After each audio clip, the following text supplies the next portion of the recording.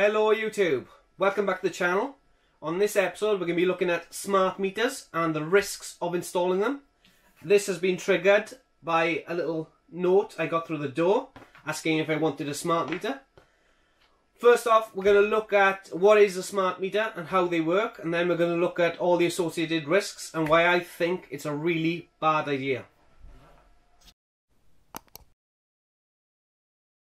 Smart meters measure how much gas and electricity you use.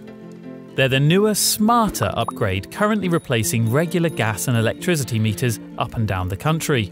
And the government has asked energy companies to make every effort to offer them in all homes by 2020. Smart meters measure your energy use 24/7 and send this data wirelessly straight to your supplier. This means you should no longer need to take a manual reading and can say goodbye to estimated bills. When you have a smart meter installed, you get one for gas, another for electricity, and a separate display called an in-home display, or IHD. These devices connect up and the smart meter sends across your usage data to the IHD, so you can see how much energy you are using in real time, as well as how much it costs. For example, if you boil a kettle, you'll instantly see your usage rocket up. You won't be charged for having a smart meter installed, but the cost of rolling them out to all homes will be added to everyone's bill. Plus, it could save you more money by encouraging you to use energy more efficiently. Millions of smart meters have already been installed in Great Britain. My main problem with smart meters, they largely provide a solution to a problem which doesn't exist. Occasionally your energy supplier will visit your property to read the meter, or they'll send you an estimated bill based on previous readings. This bill usually comes quarterly, every 3 months. They'll send you an itemised bill which breaks down your energy consumption by your usage, your tariff, and it'll give you an estimated cost. But I can't understand the logic of how a smart meter would help you save money, because presumably everything you have switched on and everything which is in use you're already aware of because you put it in use. Such as your TV is on, your kettle is on, your heating is on. So I can't really understand that logic. My main concern is the fact the government is so extremely keen to have these installed, even using legally enforced targets on energy suppliers to pressure customers to adopt them. So the main and apparently only benefit is to save money and save energy. But why does the government want us to save money? You know, this is the same government that has increased VAT from 17.5% to 20%. The same government that's placed sugar tax on soft drinks, alcohol tax if you live in Scotland and Wales.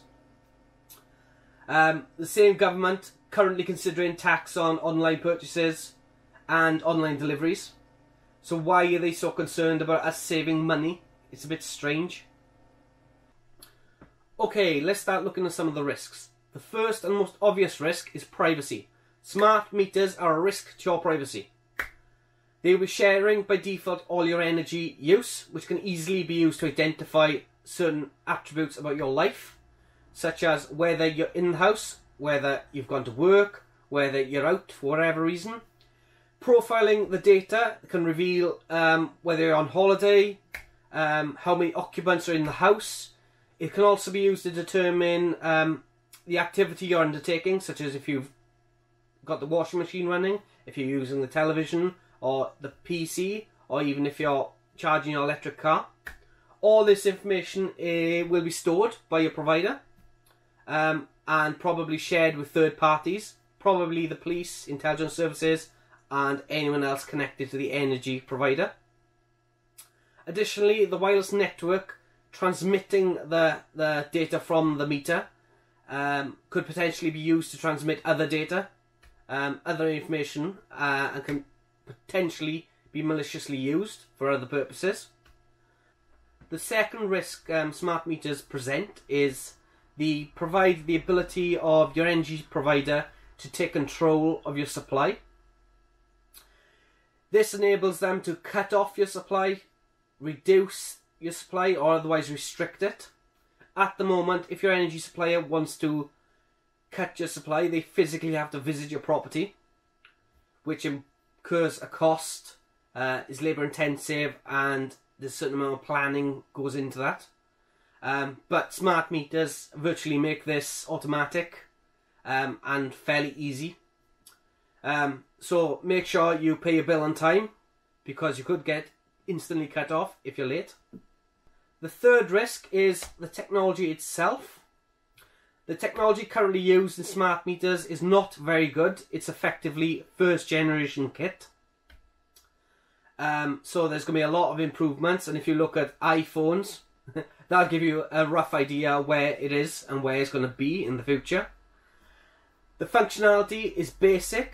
They do not give you breakdowns of energy use by device, such as kettle or TV, or category, such as whether you're spending energy on heating or entertainment. Currently, if you switch energy providers, the smart meters will stop working, and you'll have to have a new smart meter installed by a new energy provider, which obviously isn't ideal. The fourth risk is security. The security of the devices themselves and how they operate is questionable. They're probably not up to the required standard. The Internet of Things and the security recommendations on what that should look like is currently in a consultation period with industry experts. But these devices are already out there, so they won't be subject to that. Any discovered vulnerabilities cannot be fixed remotely. The only way to fix a vulnerability is to physically come to the property and fix it or install a new device. The devices work by transmitting one-way traffic from the device to the energy supplier, so they cannot push any updates to the device themselves, which is good and bad. A system breach at the energy company may result in the attacker remotely turning off your energy supply, potentially. Or they could steal your profile data, which would be incredibly valuable to criminals. For instance, they would know when you're not likely to be in, so they could come and ransack your house, potentially. The fifth risk is health. Smart meters emit radiation during the transmission of the data from your house to your energy supplier. There's currently a debate going on about whether this is harmful to people or not, but regardless, why take an unnecessary risk? If you suffer from anxiety and do not have much disposable income, having a device constantly reminding you of how much energy you're using and how much it's costing you probably is not the good thing. It's a bit like the Apple Watch in regards to telling you when you're about to have a heart attack. Not really ideal. Likewise, constantly being reminded of your energy costs may affect your activities. It may dictate what you do and when you do it. Do you really want to be told when, or influenced when you can use your computer or when it's best to watch TV? Okay, the final risk is costs. This is perhaps counterproductive to the argument that smart meters will save you money. The wide adoption and installation of smart meters throughout the UK and Europe will increase the bills on the end consumers, as the companies will recuperate the costs by distributing that through the bills. So in the short term, bills will likely rise. The technology enables surge pricing, so this potentially will come in the future as companies look to earn more money from their services. Do you really want to be spending more money because you're boiling your kettle at a particular time or using a device at on a particular day? For instance, perhaps you could be charging more if you boil your kettle at 5 o'clock when everyone's just returning home from work.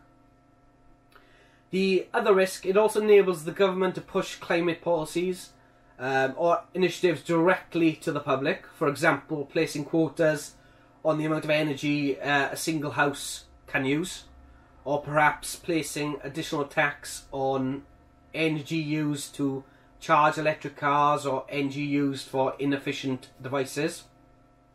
Okay, so now you're aware of some of the risks. So what is the solution? The solution is, in the short term, to refuse to comply. Do not have one installed. They are still legally optional for the end consumer. The energy companies are obligated by law to push them onto consumers, but you're not obligated to have one. Just ignore any tactics to have you install one.